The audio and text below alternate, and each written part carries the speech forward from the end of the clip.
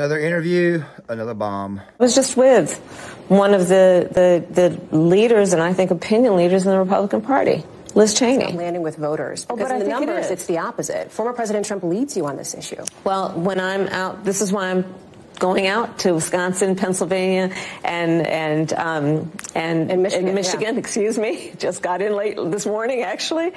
But going to 3 states yesterday, and I'm going to continue being on the road.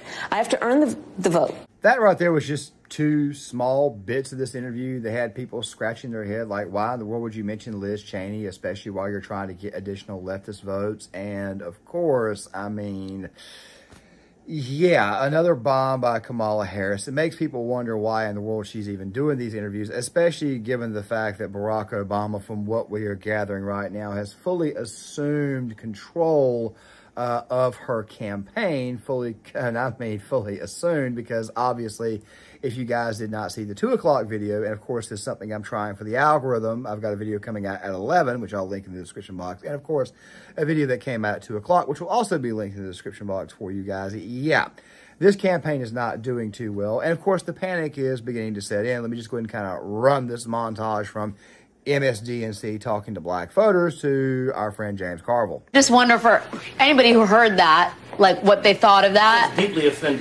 I was deeply offended. And it felt like a moment where it's like, you N-words better get in line and do what we say. And it felt like him as the czar of the Democratic Party coming down to say, go get these N-words in line. And the general tone of it was disgusting. It was abhorrent. I don't respect it. I didn't like nothing about it. And Kamala, 2 days after that, is like, we love our black men. We have programs and things that we're rolling out for them, and she rolled out policy. Good cop, bad cop.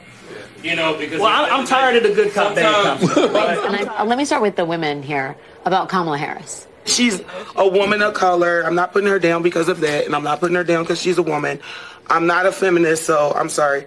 But at the end of the day, I don't think that she has the personality. I don't think that she has what it takes to go up against Putin and go up against these other presidents that are built for this. I don't want to be scared because my president is scared. I want my president to feel secure and manly and about it. We brought up gender, right? Like, do you think it matters that she's a woman and people aren't comfortable having a woman in a top leadership role? The thing that is, Trump talks about this a lot. He says, you know, Kamala Harris became black when it was convenient. Right. Yeah. Can you talk to me about, do you agree with him on that? Do you feel like she's wearing her blackness? Absolutely. When she sworn to the Senate, it was as the first Indian American. Thank you. It's fine. We don't care.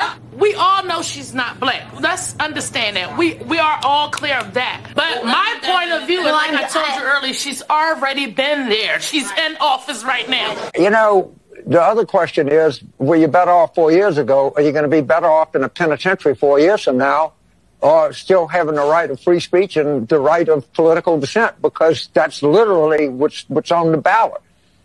And I suspect in 1941, I don't know if people thought they were better off than they were 4 years ago, or in 1861, what people thought. But I know this, when the Republic was threatened, people picked up arms and answered the call. Or you know, when 1965, in the middle of the Civil Rights Movement, I think people decided they want to take matters in their own hands and create a better country. And that's what I hope we do here in the next 2 weeks. There's also Biden, for some odd reason, now coming out saying that Trump needs to be locked up.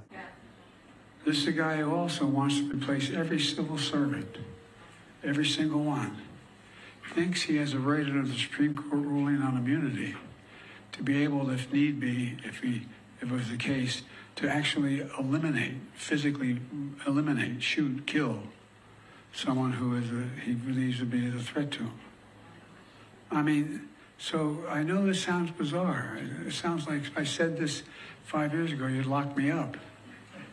We got to lock him up. Politically lock him up. Yes, I know that Joe Biden said locked up politically, but of course it always leaves room for sound bites. I know exactly what is going to happen here. Trump's going to run with this, and of course it's going to come off a certain way. And of course, to go on top of this, the Obamas are going to probably muzzle Biden, who for the most part has been muzzled. If you guys remember the 2012 presidential campaign, you'll remember all the gaffes. I don't think I need to go through every single one, but there were a lot of classic zingers. So What is happening here? So with Mark Halperin, famed pollster, who's actually a Democrat, basically saying that the election will be called on election night, he believes for Trump, it leaves a lot to be desired for this campaign that Kamala Harris is running. And of course, she also had to, let's just say, answer that question of what will you do? Will you concede if you lose? Pay attention to this answer. 2 weeks to go. And I'm very much grounded in the present in terms of the task at hand, and we will deal with election night and the days after as they come, and we have the resources and the expertise and the focus on that as well. So you have teams ready to go? Is that what you're saying? Are you thinking about that as a possibility? Of course. It looks like we're going to have to go through the same type of crap again. However, I do believe it will be different because if you look at the early voting numbers, which of course will be linked in the description box via this video here from Greg Foreman, and of course also Real American Politics has done several videos on this, and of course you can follow various Twitter accounts, election Twitter accounts that cover this. Things are not looking too good. So you got to ask yourself a question. Why in the world did Kamala Harris do this interview? And of course, it being NBC, you would figure, okay, great, it would be a softball interview. However, this softball interview probably did more to hurt her than it did to help her. For example, the Democratic Party is a little bit confused about what base of support that they're aiming for. I talked about the Democrats aiming for the neoconservative base that's jilted with the current Republican Party in the first video of the day when I talked about Cenk Uygur failing on the topic of political strategy. And I also explained that there were actually a lot more of those out there that were in battleground states versus leftists out there in blue states, which of course, those blue states were going to vote blue no matter who. Regardless, it's just the cherry on top, whatever's left on top of the normal Democrat Party votes, and why it is that he failed on that. But I also talked about in the previous video why it was that she was continuing to lose, continuing to bleed minority voters. Kamala Harris's entire base of support is nothing but college-educated white women. And there are a lot of those. But also to go on top of that, you have to have some working-class white women. You have to have working-class and college-educated black women to go along with that. And you have to be able to peel from the normal Democratic Party side, which you can't get. And you have to be able to peel from the evangelical base, which of course she's pissed off. And of course she's losing Catholics. You have to peel that off to get the type of victory that these people are looking for. And like I said before, it's starting to reflect now in the polls. And it's also beginning to reflect in the early vote. The Democratic Party at this moment in time is absolutely 100% desperate. So, of course, they're going to send Barack Obama out there. But as I explained in the 2 o'clock video, he's already said some things that, quite frankly, have already backfired. I mean, like I said, the videos will be in the description box for a reason. But why is she doing this? Well, obviously, she's trying to pivot back towards the center, and the Democratic Party's #1 issue that they're running on is, in fact, abortion. And, of course, the thing about abortion is that it's actually the 4th thing down from the top of the list, but the Democrats would have you believe it's the #1 thing. I've said this around on several occasions. Working class women, middle class women are also thinking about their paycheck too, and nobody is a harsher critic of women than women. Anytime a woman gets an abortion inside the friend group, there's always going to be 1 to 2 friends who are going to look down upon that and say this girl needs to keep her legs closed. That is the truth about women when they have conversations with one another about these same topics. Of course, everybody on the surface is okay, and therefore her being able to choose. But the minute the conversation is over with, people are going to be telling their soulmates, their significant others, and of course, other girlfriends who will keep their mouths closed because women are, in fact, better at keeping their mouths closed than men that, yeah, this girl is a hoe. Why is she suddenly trying to moderate on it? Well, let's look at this clip. So is a question of pragmatism then, what concessions would be on the table? Religious exemptions, for example, is that something that you would consider? I don't think we should be making concessions when we're talking about a fundamental freedom to make decisions about your own body. To Republicans like, for example, Susan Collins, Lisa Murkowski, who would back something like this on a Democratic agenda if, in fact, Republicans control Congress, would you offer them an olive branch, or is that off the table? Is that not an option for you? I'm not going to engage in hypotheticals because we can go on with a variety of scenarios. Let's just start with a fundamental fact. A basic freedom has been taken from the women of America. The freedom to make decisions about their own body. And that cannot be negotiable. Did you ever think that maybe the biggest problem in America right now is people getting an abortion for the sole purpose of birth control? I think if you actually created a law that said that you can't use the R word as an excuse, because in order for you to be able to get an abortion due to the R word, you have to have a police report actually proving that you were. I think that's one way we could cut things down. That would actually be a much more moderate position, not an ultra-conservative position. Also, something else too, in the case of incest, I think that would ultimately be a family decision, but ultimately the girl would obviously get sway in that. And of course, in the life of the mother, I've always said that I've been understandable about that one. However, it has to be an actual literal medical procedure, as if to say a doctor has to literally, has to actually sign off on it and say there was no other way. That's the biggest problem that we have with abortion, is that they're using these main three as an excuse, when in reality, a lot of women are using it as good old-fashioned birth control. By the way, to all the liberals out there who think that conservatives are against birth control, I want you to know right now, if you ask a conservative how they feel about the pill or the shot, more times than not, they're going to tell you that they really and truly don't care. They understand why a woman, especially one that's married, might want to wait to start a family, because maybe the time may be a little bit different. But the problem with these ladies is they don't want to start a family until they get to like their 30s, and they find out that their eggs are diminishing. And of course, in some cases, some men just won't have them because they may have already hit the proverbial wall. I'm not making this video to insult women. I'm just telling you like it is. I understand that some women are probably going to be pissed off. But then again, though, my audience at this moment in time is currently 95% male. So I'm pretty sure the guys will back me up on this. But then the topic changes. The topic does, in fact, change. It changes to, when did you know? When did you know that Joe Biden was locked up? Joe Biden is not on the ballot. I understand that. But the reason that you are at the top of the ticket is because he dropped out of this race. And so I want to ask you, and it was largely because of that debate performance back in June. You defended him in the days before and in the days after, as you were campaigning for another 4 years for President Biden. Can you say that you were honest with the American people about what you saw in those moments with President Biden as you were with him again and again, repeatedly in that time? Guys, I'm replaying the clips and the B-roll footage so that way you guys can see. What I want you guys to pay attention to is the woman's body language. First and foremost, everybody already knows that she was in on it. Everybody already knows that she was in on getting Biden knocked out of the race. Everybody knows this. And this woman's body language is just making it 10 times worse. And you'll see this over the course of the interview. I don't think I need to hash all the details behind it and what did in fact happen or what did not happen or what the media is refusing to report. I don't think I need to do that, because everybody, for the most part, pretty much already knows. This opportunistic witch stepped in, wanted the nomination, so she assisted in getting Joe out of the race with the Obamas. However, the Obamas did not anticipate how bad she would be, and of course they wanted an open convention, open primary, or at least open convention, yeah. They wanted that because they knew how horrible she was, but of course she jumped on top of that, something that she quite frankly did a lot when she was, But still, the point is this right here. She jumped on it and she started wheeling and dealing. Maybe that sounds like there's a lot of sexual connotations with this woman here too. Either way, I don't really truly care, but let's watch the rest of it and let's pay attention to this woman's body language. Of course. Joe Biden is an extremely accomplished, experienced, and capable in every way that anyone would want if they're president. And you never saw anything like what happened at the debate night behind closed doors with him? It was a bad debate. People have bad debates. He is absolutely... But that's the reason why you're here, and he's not running for the top of the ticket. Well, you'd have to ask him if that's the only reason why. What do you think? Who are at home is looking at this and they're seeing how it is that she just keeps on nodding off. She's looking up in the air. They're looking at her body language and they know that she's clearly lying. So obviously the trust factor is a very, very big thing here. People just don't trust her. They also don't like her either. But then again, at the same time, though, they don't like Donald Trump, but at least they trust him. Trust is a very, very important thing for the American people. They have to have some form of trust in you before they decide to actually vote for you. However, on the topic of trust, there was another segment there in that 2 minutes that I pulled from X, or 2 minutes and 20 seconds to be exact. And of course, it was on the topic of NATO and on the topic of what's going on overseas. Let's watch this part.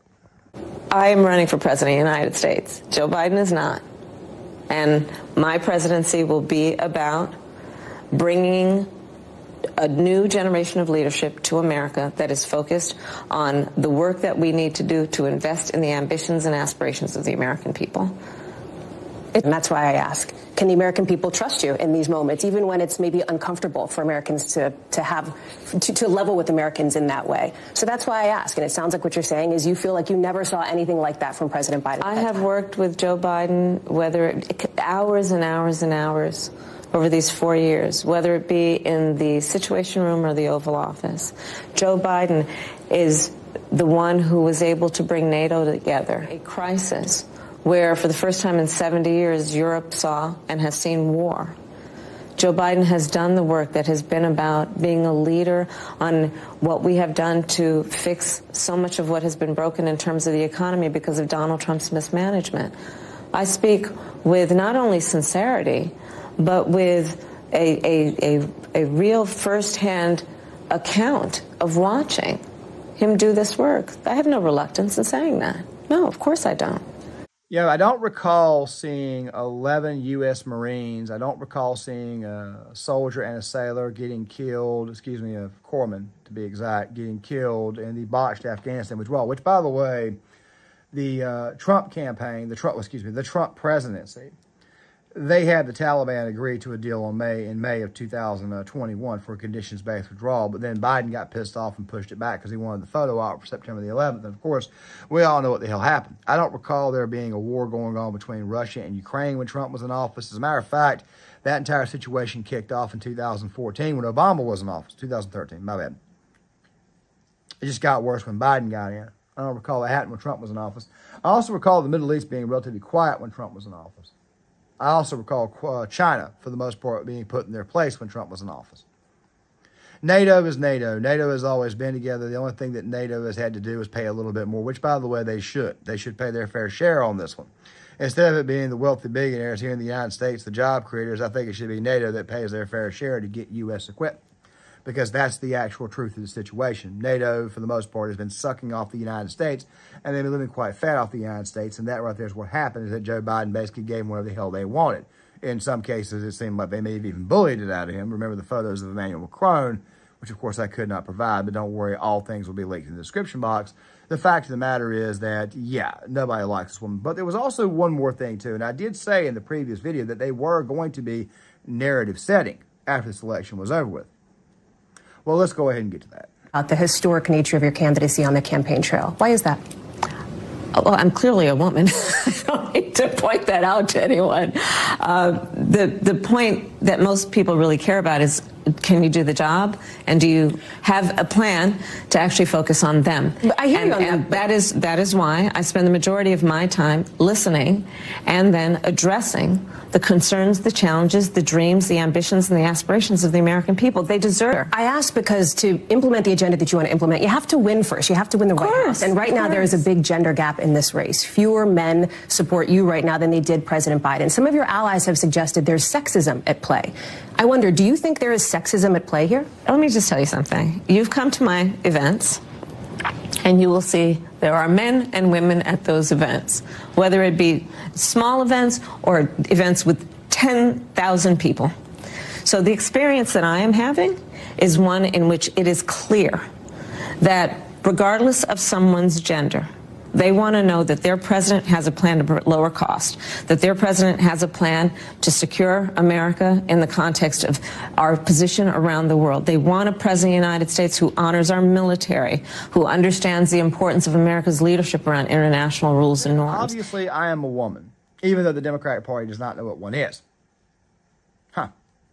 Also, something else, too, in that bit to go on top of this. There was also that little bit about, can you get the trust of male voters? Those types of questions there, those types of things that are being brought up, paraphrased, all that type of stuff there. The fact of the matter is should this woman lose this election, which I believe she will, the narratives will be out of control. First and foremost, they'll look to Russia. Then they'll realize the American people don't believe the Russia hoax. They'll look to then black men. They'll blame black men for the loss. Then they'll blame white men as a whole for the loss. The fact of the matter is that they will be blaming men for the loss. Don't worry, we'll be coming back to that a little bit later on this week, because obviously narratives will be a thing that will in fact be discussed, when in reality, the truth be told, is the main reason why it is that people will be voting for this election is because, well, believe it or not, what Anna Kasparian said. Trump is the middle finger manifested in human form. And I think that the individuals who support him, you know, they might support him for other reasons as well, but I do think that one of the dominant reasons is that it's giving a middle finger to our political establishment, to our institutions.